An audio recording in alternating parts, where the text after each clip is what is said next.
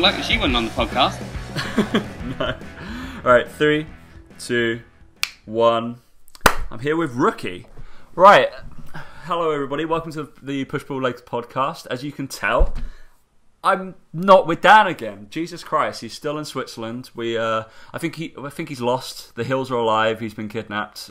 Singing all that business around Switzerland. He's training some people, eating buffets. You've probably seen his Instagram posts and all that. So what we're going to continue doing is delve into our little bag of tricks, basically. So we had Brad Loomis on last week. He was pretty class. So we thought we'd follow it up with somebody who likes to think he's as ripped, but someone I know very personally.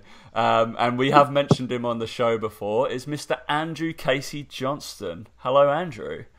Hi, guys. Thanks for having me on, Tom.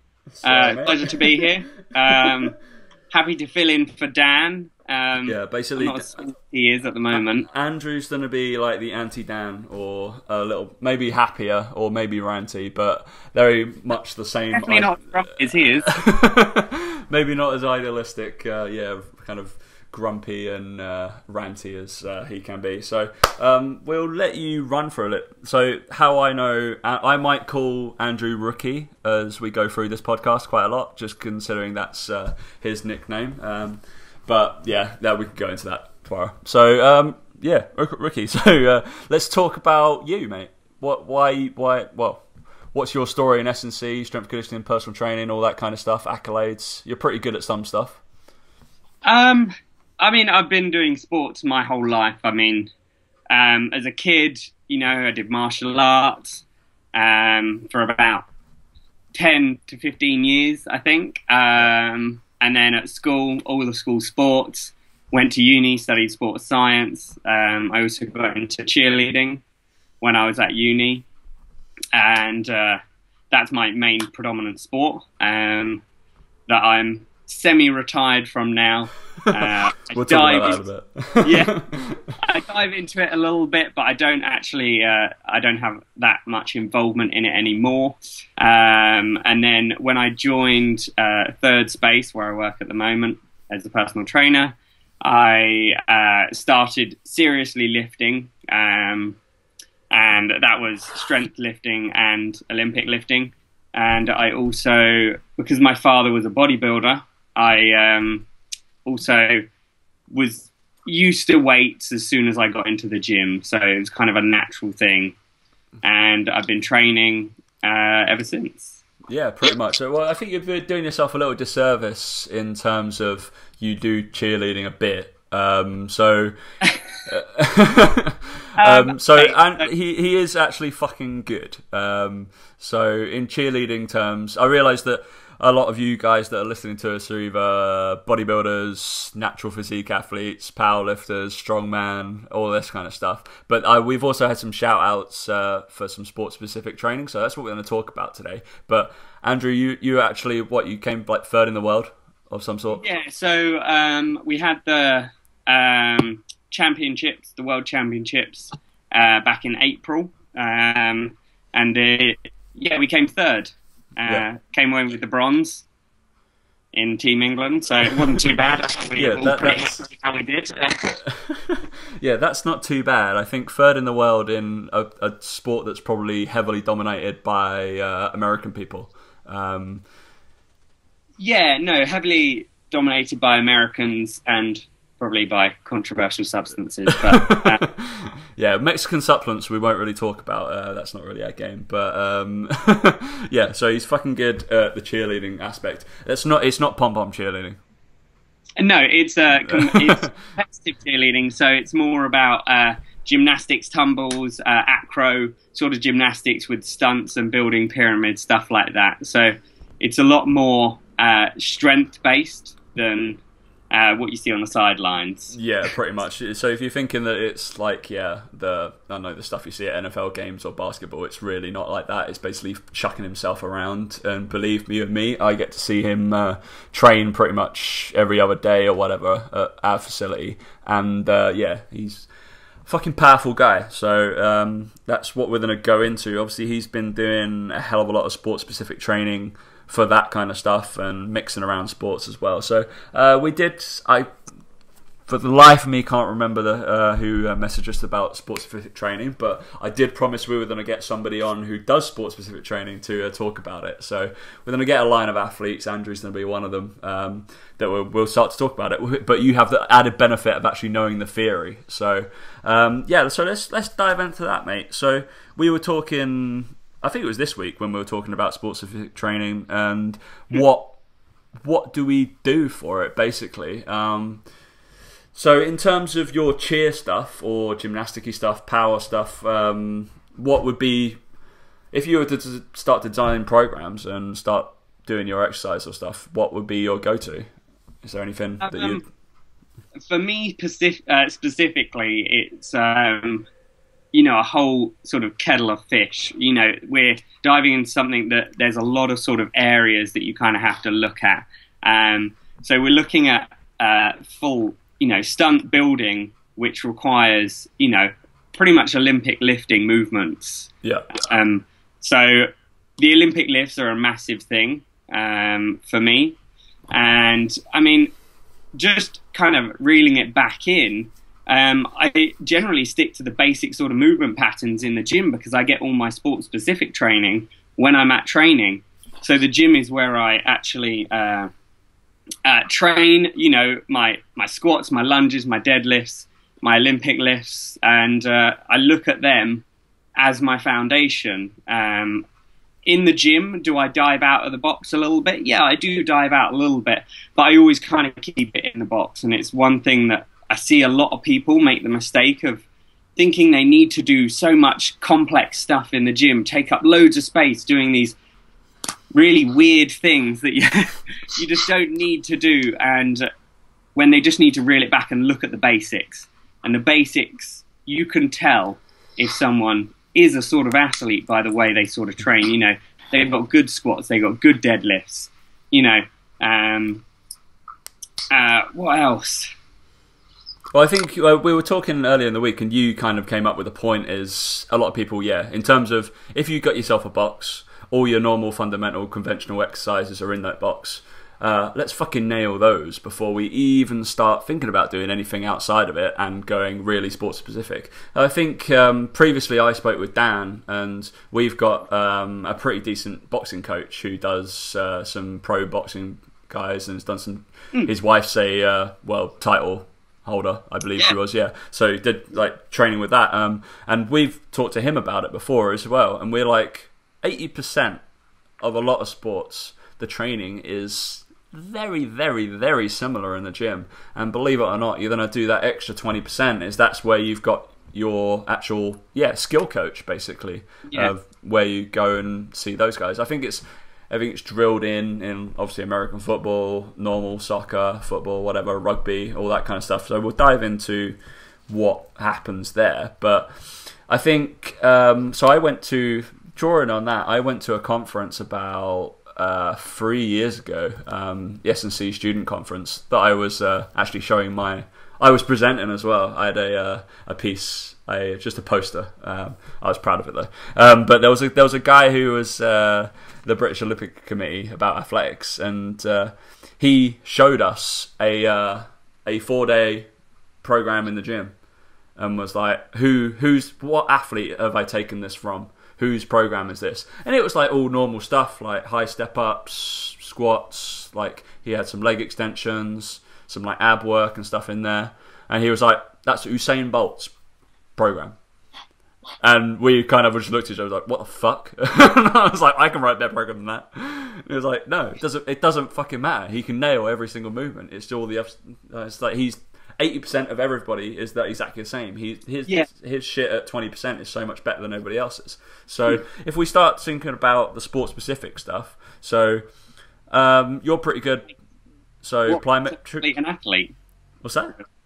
What makes an athlete an athlete? Yeah, what makes an athlete an athlete? Don't know. I was actually thinking about this quite a bit, and I think the only thing that really makes an athlete different, so let's look at, the professionals like Usain Bolt and then compare him to people like us who are, let's say, we're kind of recreational athletes. Fuck we don't get paid for it, so we have to make a living somehow.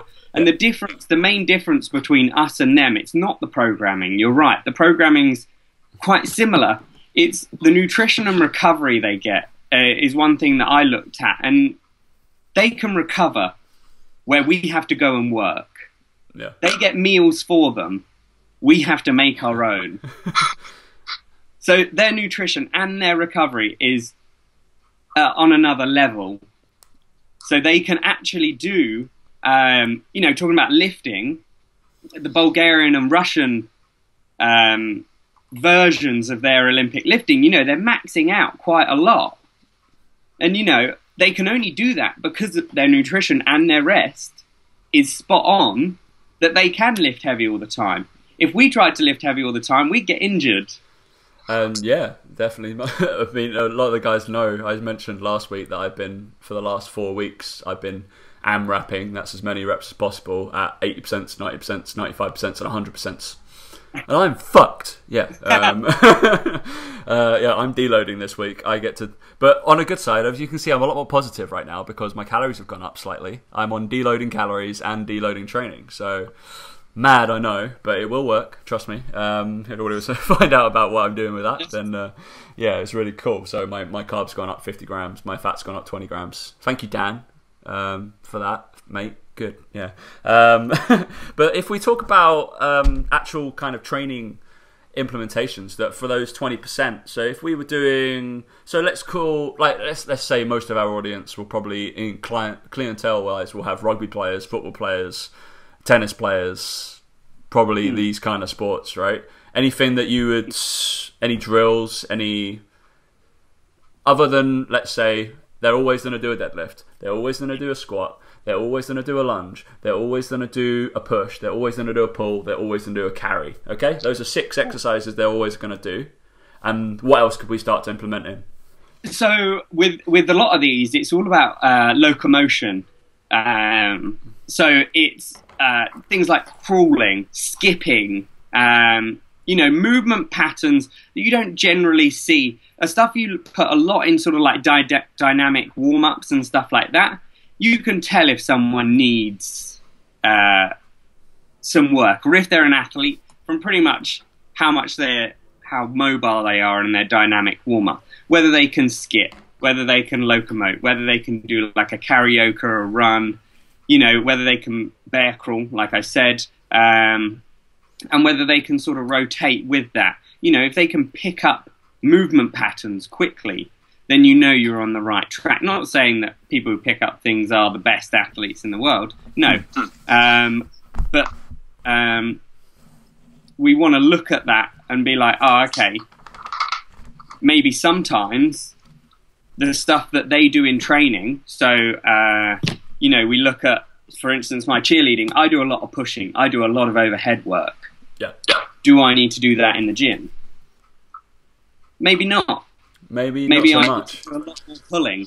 Yeah. Maybe I need to balance the body out. I mean, we've spoken about that with the boxing stuff as well. And as we filming this, recording this, whatever, I'm in midway through a weekend with Tony Gentlecore from Crazy Performance, which I've already seen him before, but I'm seeing another workshop by him with Dr. Lisa Lewis, some psychology stuff that I really want to see. But he talks obviously a lot about baseball, and he does fuck all overhead work, really. He does trap shrugs, like overhead shrugs with his athletes, and that's it, really.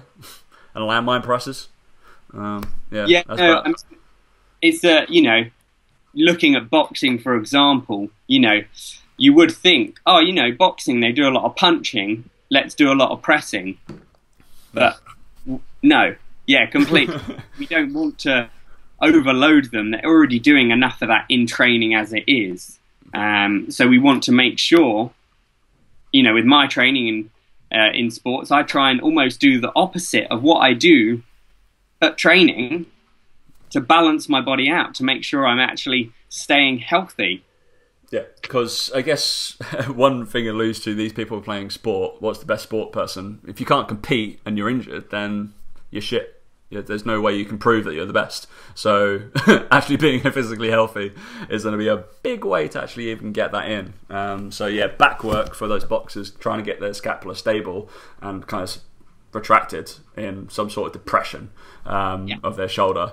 Probably a good way to start, so you don't throw that out. Yeah, you then do some reaching technique and stuff like that with maybe a landmine press, and you reach out to draw that back in. That's fine, but let's get that stable before anything like that. So we were actually discussing before we came in on air was the agility drills. So it's something that I guess on the internet is really annoying because you get. If anybody's out there, it generally comes from the fucking States, to be honest. With the guys that, it's some of these drills that, just look ridiculous. It's mainly American football. I love American football. Mike Robertson Training Systems is a guy in Indiana who does a lot of really cool work. There's all these kind of outside sources that do really cool stuff. There's a guy in New York that actually we might get on who does a lot of training for college sports and high school of American football. But it's these agility drills that concentrate so much on foot speed and kind of jabbing like a typewriter against the floor that, all right, is that actually going to benefit them on the field of play, do you think? Well, yeah, I mean, this is another thing. When you're on the field, you're reacting to other athletes. You're not going off your own footwork. You're actually having to react to a stimulus. And this is, one of the things that I feel these athletes need to get into is a bit more of reaction drills than these sort of line drills that we see, actually reacting to a stimulus, like the gate drills and all that kind of stuff, where they can actually react to a stimulus quicker and quicker instead of just moving their feet as fast as they can. Yeah, and like a reaction drill a stimulus can literally be like an American football hike. Like a hike of a football. You can literally just shout it. Or you can chuck a ball. Blow the whistle. Well, I have an issue with that because blow the whistle usually in most sports means stop. So I tend not to use a whistle. I usually use a visual cue of some sort and something like that. So a gun, maybe. A gun, yeah. You can shoot your athletes good. Maybe in the States that's something. Yeah, but that's I go towards that. So the definition, I think that. What's your definition of agility? Is it going to be? What would you say? What would I say my definition of agility is? So agility, I would say it's being able to.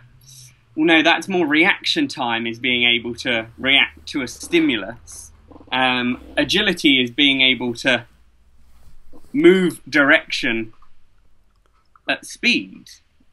Yeah, how fast change direction at speed, I guess. Yeah, but would be that is that reaction to a stimulus as well? So that is agility, but in sport specific, we're looking at so with a sprinter, it's reaction time towards that gun. Within American football, it's reacting towards the hips of, if I'm a wide receiver, that cornerback is looking at my hips and seeing where I'm going to move. And he's reacting to that. And his agility needs to come off that. Yeah. So, I'd probably spend some time. I think, like, the T-drills and all that kind of stuff are cool. But maybe the T-drill with somebody... I mean, you see it in the NFL Combine. And they kind of point the ball to where they want to go.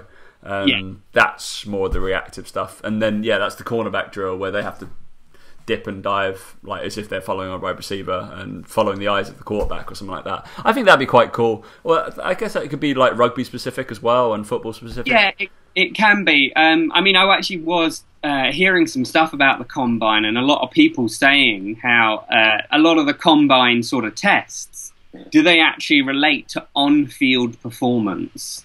Yeah. Which was one of the things that, do you really need some, let's say the typical bench press that they have No. Kilos, I think it is, for as many reps as you can do. It's 105 kilos, or 110, something like that. Yeah. Yeah, for as many reps as you can do. Is that something that they need to do? You can quote me right here and right now. No. Yeah. No, they don't. But for combine, but very interesting in their programming as when they go to the combine, how much they'll have to change their programming. Oh yeah. So they can specifically work for those tests, not work for the sport, work for the tests. Yeah, because I think that's where you get some guys that just come out and they've spent the last 6 months nailing every single one of those tests, just doing broad jumps, doing vertical jumps, trying to increase that, and is it going to elicit a response on the field? Maybe, but there's probably some better things they could have been doing, to be honest, to get better game tape. So I'd say football, rugby, these are all change of direction sports. Yeah. So lateral drills. Let's think we got T drills. Well, you got lateral rise, kind of shuttle drills, all that kind of stuff. Change direction steps, that kind of. I like doing kind of get up off the floor essentially for rugby as well. Yes, yeah, definitely stimulus of getting up because they get taken down a lot. Exactly, yeah, getting up the floor as quickly as possible, kind of recovery. You can do that as a defender for football as well. Any chance you're going to slide or take somebody out, you've got to recover as well back. That kind of stuff. So quick bursts of pace. So sprint repeatability is a big one. If you've got a curve or in your gym or something like that, you're kind of like the 10 second on, 10 second off sort of thing. Maybe not 10 seconds, like 5 seconds on. I think people overlook that and go, yeah, I'm going to do 20 seconds on. I was like, when do you ever sprint for 20 seconds non-stop in a game? Not really. No, exactly. So plyometric drills. You done a fair few of those? Plyometric drills. So I think we're looking at sort of depth jumps or counter movement jumps, box jumps. What other plyometric? Any sort of. So I like a lot of sort of hopping drills, multi-directional hopping drills, just for that sort of stability in the ankle and the hip. I think is quite important. Just to make sure making sure we've got just as much unilateral as we do bilateral. Yeah, that's cool. Because that change of direction within rugby, football, any of these sort of team sports is very important. Yeah, I like go towards some of the, especially for foot speed and kind of acceleration stuff. I do like wall drills.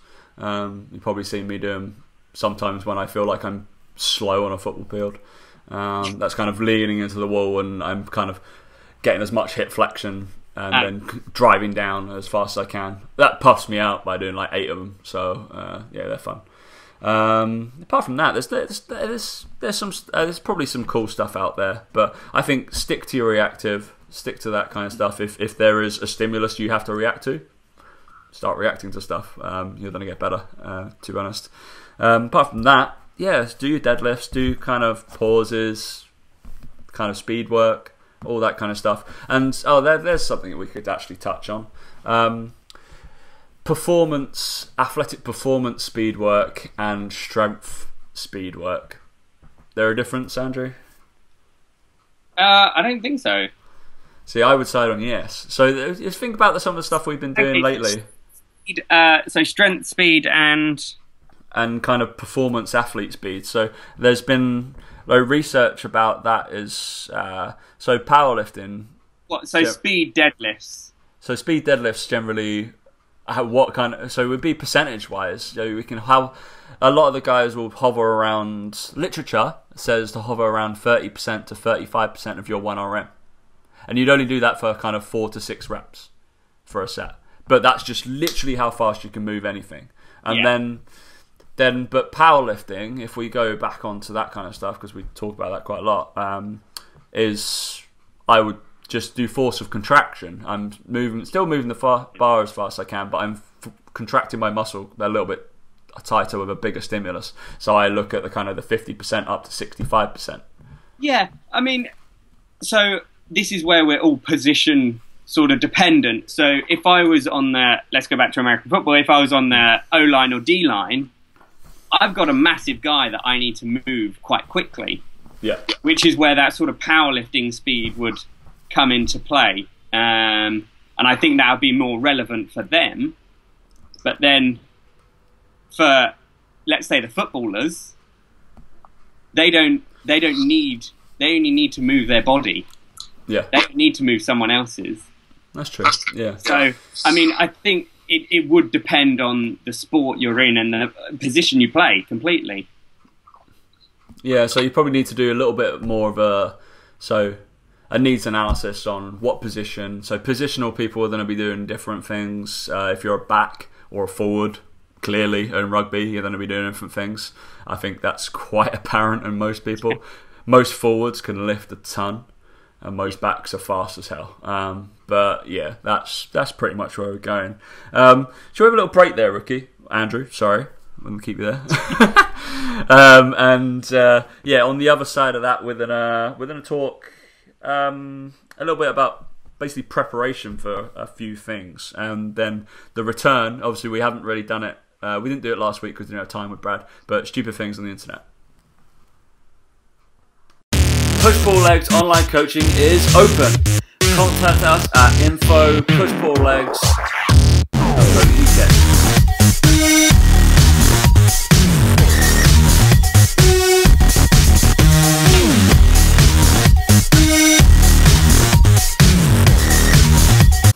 Three, two, one. We're back with Rookie. All right, good break. Solid, yeah. All right.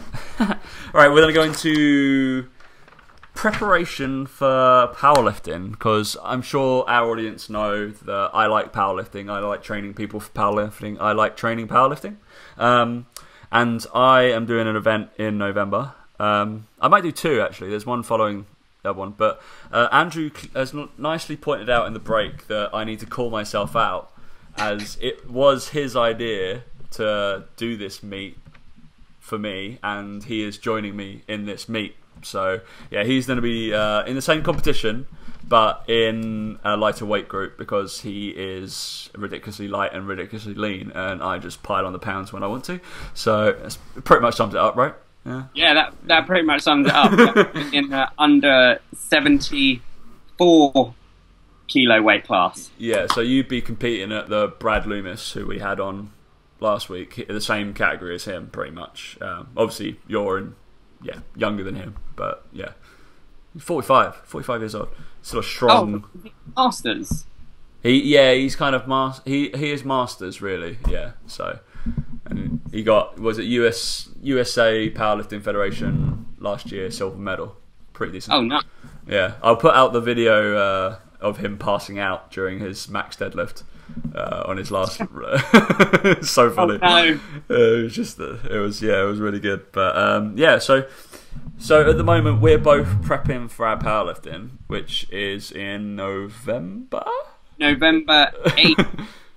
Was it 19th or 19th? One of the two, yeah, around about there. It's the November 18th, 19th weekend. Yeah. Okay. So we should be starting to really think about it now. Obviously, I have my own coach, so he's starting to think about my prep now. But Andrew is taking a different approach to me, obviously. So I'd like him to go off on one right now. So talk about what you're doing, mate. Yeah, I mean, I'm doing my own periodization, which I know for a lot of people is the wrong way to go about it. You kind of do want a coach, but I like to challenge myself. I want to challenge myself to be able to do it. So I'm taking it upon myself to write my own programming. And I know my body better than a lot of people. I just have to be honest with myself in terms of what exercises I am not good at. Because we all fall into the same trap of doing the same exercises we enjoy doing. I enjoy deadlifting. I don't enjoy as much squatting. So I need to make sure that I'm squatting a lot more. I need to make sure that I have a balanced workout for me. At current, I'm not on any specific program except actually a rehab program that I'm going through at the moment, because about maybe 3 weeks ago, 2.5 weeks ago, I injured my shoulder doing some snatches, which I know some of you would think that's a bit weird that a powerlifter doing. Very weird, because I've spoken out about this, that I haven't done any snatches for about 1.5 years, and my shoulder's lovely. So I mean, so the premise of why I'm doing this powerlifting competition is actually a build-up into Olympic lifting, and maybe even CrossFit, but I'm unsure of that. So I wanted to bring it back, and powerlifting, I feel, is my first step. You know, I want to get my body stronger, so I want to challenge myself. So I want to put myself in a sort of competition area. So a powerlifting competition is the way I want to go about it. But I also do want to make sure that there is an inclusion of Olympic lifting through my process, so I keep the technique up. Did I go a bit heavy that day? Yes, I did. That was my fault. But it hasn't affected my powerlifting too much. I just have to reduce the amount of pushing I'm doing upper body. So I can still do my deadlifts, I can still do my squats, but I've had to completely change the periodization of how I'm pushing. So it's a lot more pulling, essentially. Fair enough. Yeah, it's a bit tough. Obviously, do you kind of know what's happening with your bench at the moment? Because obviously that is one of the 3 lifts that you'll be doing. Yeah, I mean, I did bench recently, obviously lighter, just a slight weight to keep it going, but it did feel a bit weaker, and I think it will. I don't think it'll have a massive impact, because it is. There was no pain in the shoulder. It didn't aggravate the shoulder. It just didn't feel 100%. So I think it would take a little bit of a toll, but not too much that it should affect my total that much, because I'm really trying to push my squats and my deadlifts. So I don't think it should affect it too much. And we've still got quite a long time. Yeah, to be honest, we've still got nearly 3 months, really. I guess, but this is probably where I'm starting to. I know I've sat down with John and said I was smashed through. That's why I'm deloading everything diet wise and everywhere. I'm almost at weight, so I can kind of play around a little bit more. I've only got 2 kilos that I need to lose, and I'm at weight. So that I'm at weight now. Yeah, well, Andrew has the lucky ability of having the craziest NEAT in the world, and and just seems to burn everything else. So I swear I do as many steps, but yeah, I kind of absorb food, very easily. But yeah, we know the process of it. Obviously, that my NEAT is probably not as high as yours, so therefore I would easily put it on, because you cycle to work, all that jazz. So get my new bike this weekend, so it'd be funny. Cool. So what training method? You're doing some West Side stuff. What you're going into? So once I've finished with my shoulder, once it's got better, which I'm hoping in the next week or 2, it should be 100%. I'm going to go into the conjugate method of training. So if people aren't familiar with the conjugate method, it's a 4-day-a-week training program where it'll be a max effort lower body on the first day. So that's a max effort, either a squat or a deadlift, of one style of movement, whether that's a deficit deadlift, a rack pull, or if it's like a box squat, and you change up that exercise every week through the 8-week cycle. Okay. And then the second day, it will be a max effort upper body. So if we're looking at the bench press, so different variations of bench press, board press, floor press, again, close grip press, for, again, 8 weeks. So you'll do a max effort lower, max effort upper, and then it will be a speed lower, and then a speed upper. So as we talked about before with the speed work, obviously with powerlifting, it's a little bit heavier, that percentage for that speed work. So we're looking at 50-60% for the speed work ish, depending on what research or what you look at. Yeah, it depends. But it goes from person to person, I swear it does. Because I felt like moving the bar fast, then that's fine. As long as you're not slowing down, but in that rep set, so let's say we're doing 5 reps or something like that, as long as we're not slowing down in those 5 reps, then that's a fine percentage. Yeah, I mean, I work off if you feel like you're going faster than what you normally would at like your 80%, then you're sound, really. You're moving faster than normal. Or if you really think, oh, I'm slowing down, then there's no reason why you can't like chuck a pause in there or really slow your eccentric phases down. That kind of stuff is still a variation. Fuck it. There's 3 different variations I've just given you guys. You can slow eccentric phases, pauses, and speed work. There's 3 variations of a squat, deadlift, or what. I mean, I'm not a massive fan of pause deadlifts. I think it's a weird thing to do. Sometimes I don't really use it, but sometimes it might have a. I did do it before, but I felt like it. Maybe when you're building up lower kind of lumbar back like contraction stuff, it maybe need it. But I think I'm at the point, well, I'm sure we're both at the point, and we're probably really intermediate lifters, because we're both still really in our 20s, so we can't really call ourselves advanced, but we know what's going on, and we've kind of earned the right that our lumbar is strong, and it'll pretty much never hurt after a heavy deadlifting session nowadays. I think it's what people are trying to shy away from, maybe jolt. No, and I mean, especially if you're trying to do deficit deadlifts or snatch grip deads or something like that, your lumbar spine's got to be pretty strong and also pretty flexible. Pretty much. Mine is not, so lumbar spine should be flexible. It should be your thoracic spine that's flexible.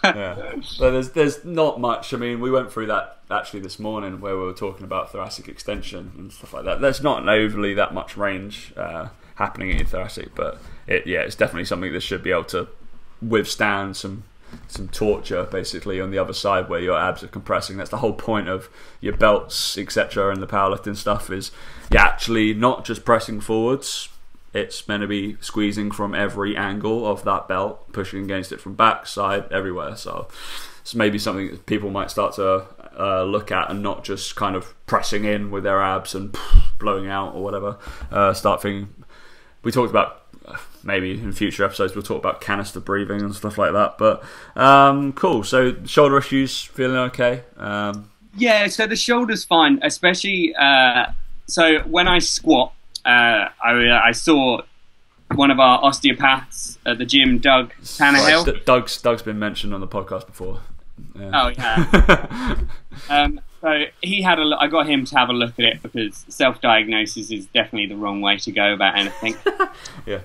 So I got him to have a look at it. He suggested try and keep away from getting that arm overhead or behind in like the back squat position. Try not to get it back on the bar. So my variations of squats have been more safety bar squats and front squats.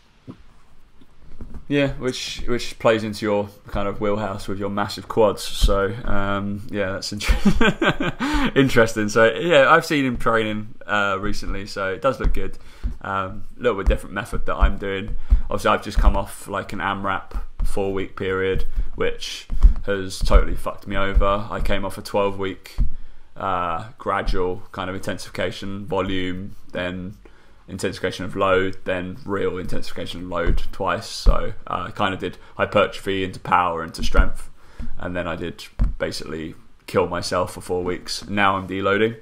I'm not too sure how long for. I'm in vote for like 10-12 days of a deload, but I think that'll be decided by Mr. John Clark.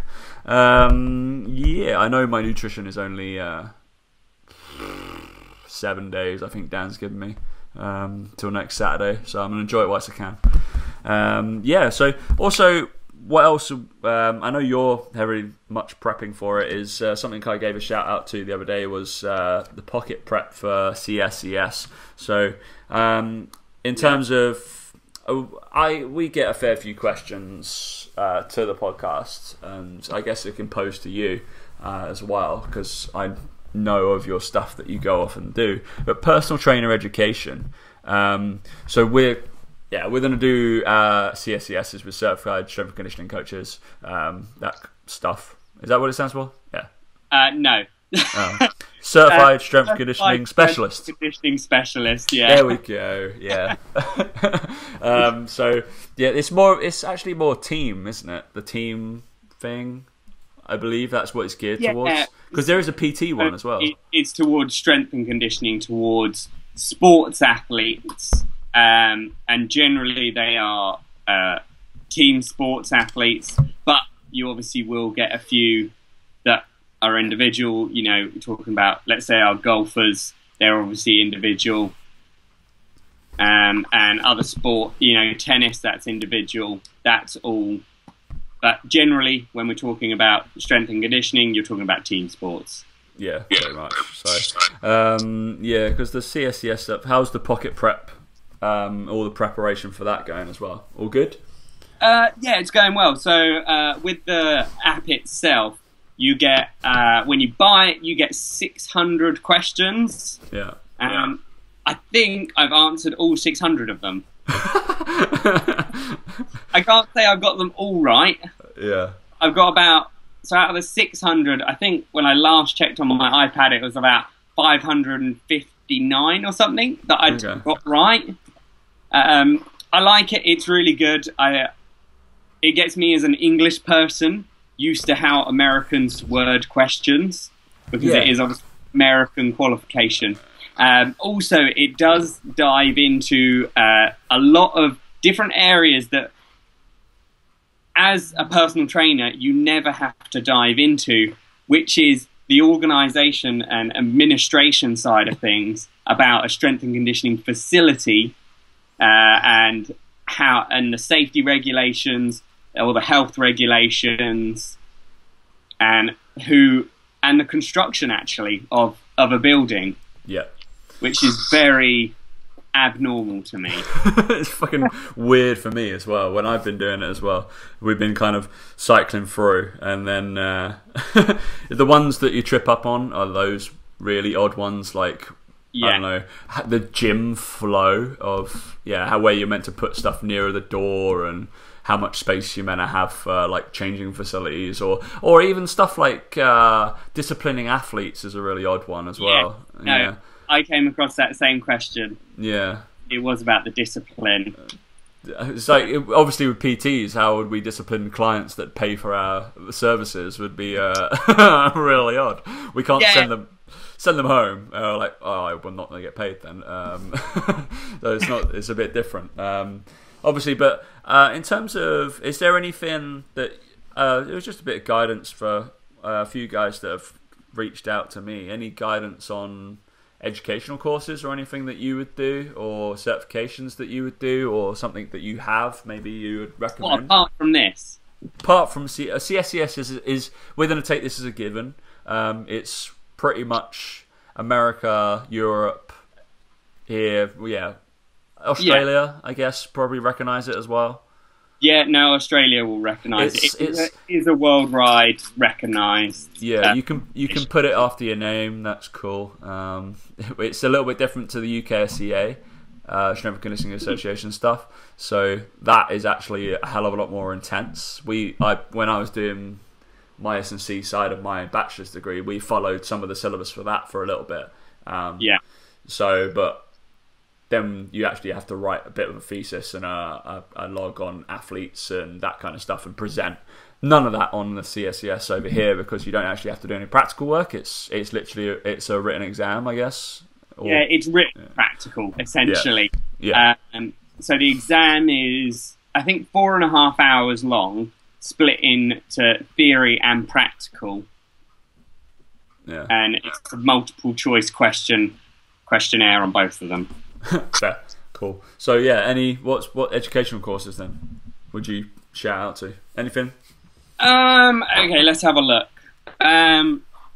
For new personal trainers, for what are we looking at? So for a basic understanding of assessment, the FMS I quite enjoy. You know, it's a fundamental course that I think is sort of great to sort of bring new people into, and what you can go into if you're a bit more advanced, if you're like an osteo or a physio, then the SFMA. Yeah, the SFMA is meant to be a little bit more clinical orientated, right? Clinical, yeah. No, I've done that one. That was a lot more clinical. I was with a lot of physios and osteos that weekend, but I do think if you have the knowledge, then the SFMA can be brilliant. But you have to have a lot of sort of time behind your back. You have to have a lot of sort of training experience and knowledge to go on to something like that. Other courses, I'm not actually that. I don't know that many. I mean, like the courses and stuff, because obviously a lot of stuff kind of get reps accreditation nowadays and kind of stuff like that. But it's weird, the ones that actually give you certificates or certifications of some sort. The FMS does, I guess. That's FMS qualified or whatever. FMA, you have to take the weekend course. Yeah. And then you have to do an online exam for the certification of both of them. So yeah, I would hazard towards those. Obviously, CSCS I would go towards nutrition wise. ISSN diplomas, stuff like that. If you can, anything below that, like Martin McUney or that's just come out. Someone like Gary Mendoza's academy, stuff that's reps accredited or diploma-y, would be cool. Precision nutrition's always gets kind of beaten around. Precision nutrition, that's one I've massively heard about, but people wouldn't be able to quote me on whether I know if it's good or not. All I know is you have a massive book. Yeah, we've seen the book. It's fucking huge. So yeah, that's about it. But on the education side, I think it was one of the chaps asked us just go through it. What would be your advice on if it was online training? So, oh, not online training. So, if you were doing your reps level 3, would you rather do it in a classroom or online? Oh, obviously in a classroom. I think I'd be exactly the same. Yeah. Any sort of educational thing. I mean, for CSCS, okay, you know, this is it is all home study. You know, it's an online course, so you kind of do have to already have the background knowledge to be going into this. But in England itself, we have the UKCA courses, the Olympic lifting, the speed, the plyo course, and another one, training periodization. The one I went to, with the two of the guys that were teaching it, called Nick Grantham and Dr. Roger Lloyd, who are awesome. I like following their work, but when I went, it was a little bit like sucking eggs because it was on programming design, and something I kind of pride myself on that I'm reasonably good at. I can periodize plans quite well, especially for powerlifters working back from meets, etc. I should know where to taper, all that bollocks. And I end up having most of an argument with another trainer about what testing. They gave us like 5 tests that we could do within a basketball team, and I disagreed with one of his. Basically, that was all. I spent a lot of time doing that. So yeah, it was a bit. It was a really good foundation, but maybe there's. I think it's very important people understand. You know, you want to be good at training periodization. It is a very important thing of being able to program someone's training. It probably isn't the most popular thing, which is quite annoying, but it is just as essential as it's even more essential than the program itself. Is how it's periodized. Yeah. So I mean, there's been a bit on the internet about that actually this week. I thought was about just all that. Well, actual essential stuff was basically just follow a program. Basically, if you do it 3 times a week, the chances are you'll get better. And and look better and reach your goals better, not just faff around doing weird exercises and changing it every single time and all this kind of bollocks. So let's cap that conversation there. I have one, but you know of our regular feature on the podcast. I do know of it. So we're actually going to do two, and this is just in light of we had Brad Loomis, who was such kind of a ray of sunshine last week, and I thought it was quite cool.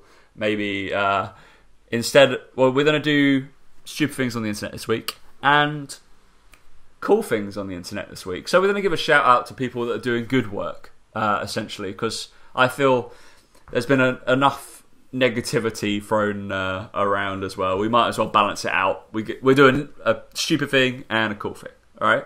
So you can do the positive things, so you can do cool things on the internet. But shout out to Seb James, who loves to troll, basically. He's getting a bit of a reputation, actually, about that. But there's with this kind of says it all, really. The front page of this website is Organic Health Guru.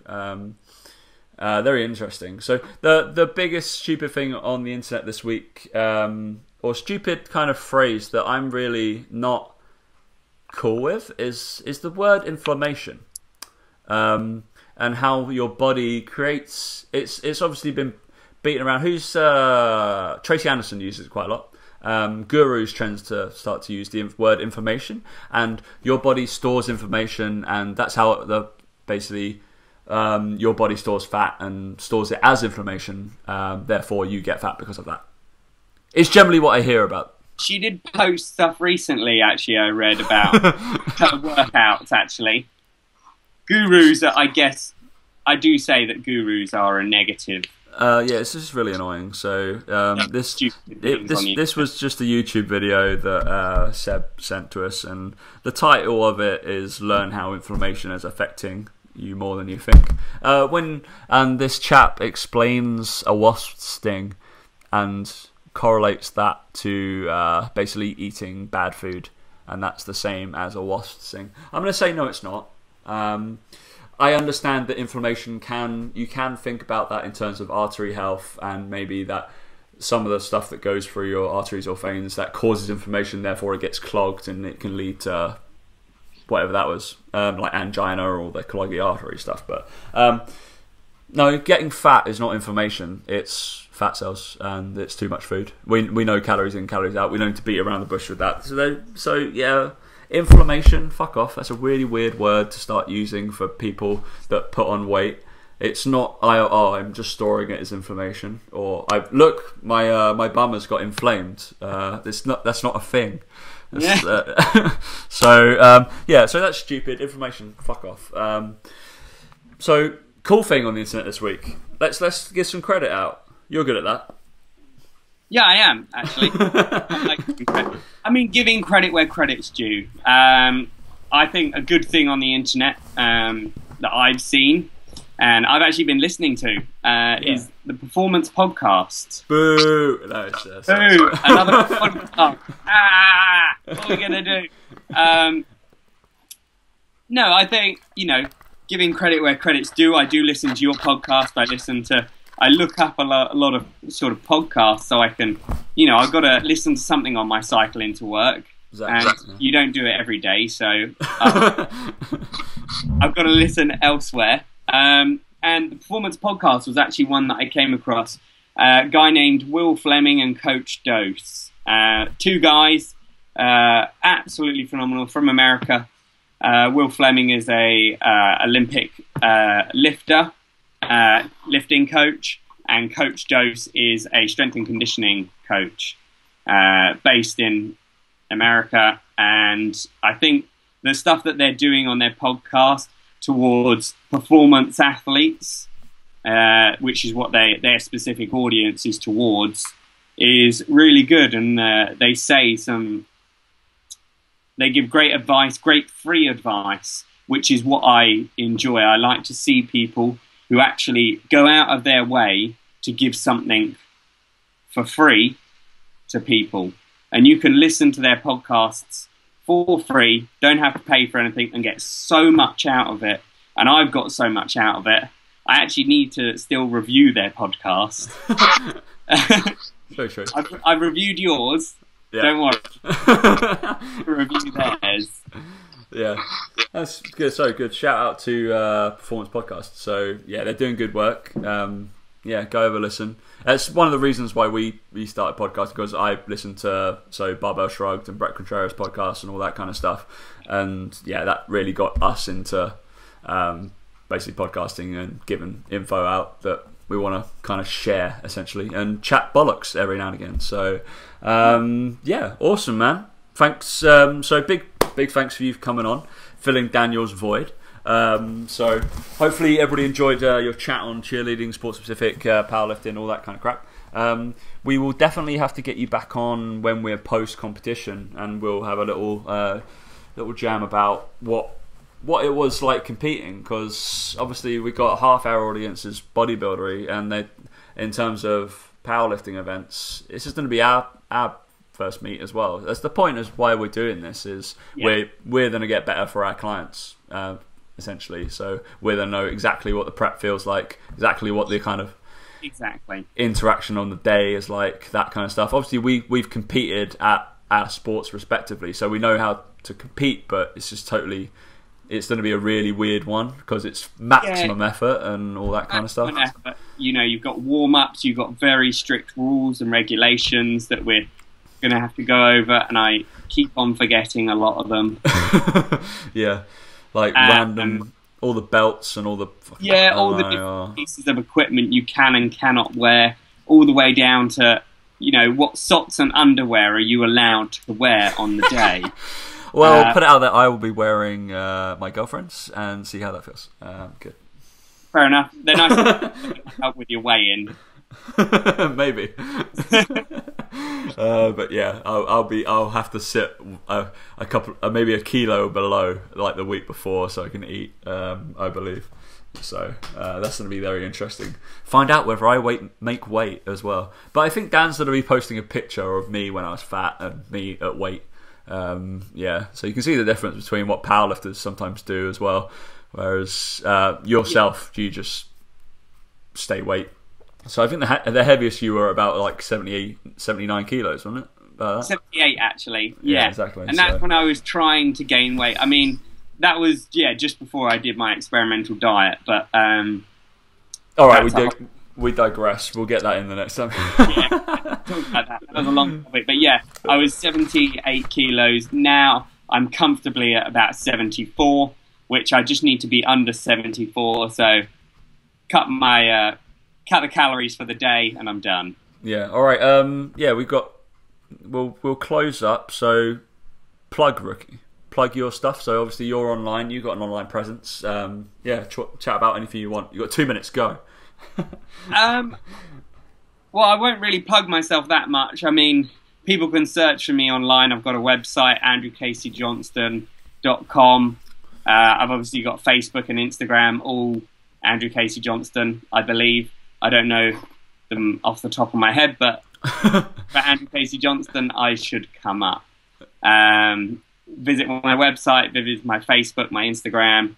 I do a little bit on Twitter, not a lot. But I haven't actually posted in a while because of all this educational stuff I'm doing. I just don't have the time to do it. Fair enough. Yeah, it's very telling. I've been told that you can tell when you're busy, and because I don't post every day or something like that. Yeah, so yeah, that does happen, guys. I try to be a little bit more regimented with it at the moment. Obviously, we're putting out pieces every other day at least. Yeah, and also on the push-pull private group, there was a picture of Andrew doing a 90-90 stretch for one of my clients, actually, because I couldn't be bothered to do it, so I just got him to do it. So yeah, so that didn't reach the general public. Cool, man. Thanks for coming on, and I will see you in a bit, man. Yeah, see you on Monday.